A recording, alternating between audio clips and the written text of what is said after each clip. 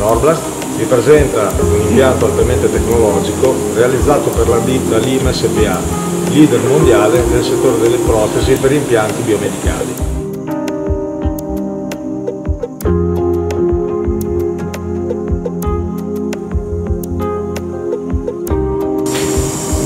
Il scopo della lavorazione è quello di realizzare sulla superficie del pezzo uscito dalla macchina utensile una ruggosità controllata al fine di garantire un ancoraggio al coating successivo e all'osta integrazione.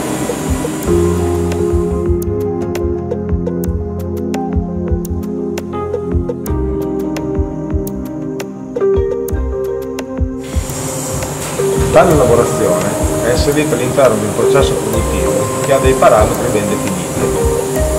Tali parametri, inseriti all'interno del software, vengono costantemente monitorati dalla tecnologia dell'impianto.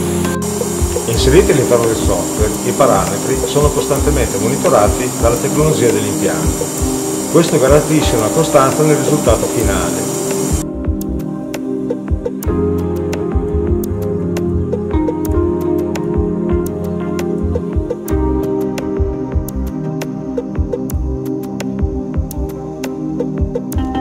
Per quanto riguarda il controllo dell'aria, abbiamo una valvola elettronica che gestisce la pressione di lavoro. Valvola elettronica perché ci permette di avere un feedback e di andare a controllare istante per istante se la pressione che stiamo utilizzando è corretta.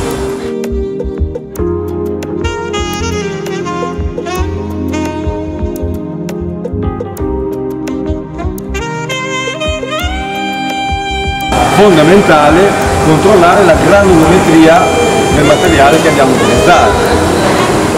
Sappiamo che con la forza necessaria dell'aria per colpire la superficie otteniamo una certa rugosità, però con questa energia dobbiamo garantire che la dimensione del granulo sia sempre la medesima. Per garantire questa cosa abbiamo implementato l'impianto con un sistema a vibrovaglio. Sistema a vibrovaglio che fa la selezione istante per istante del materiale da utilizzare rispetto a quello invece da scartare. La severità di questo controllo me la danno le reti che vado a montare sul vibrovaglio. Posso decidere io che tipo di severità dare al range di granulometria introdotto per la lavorazione.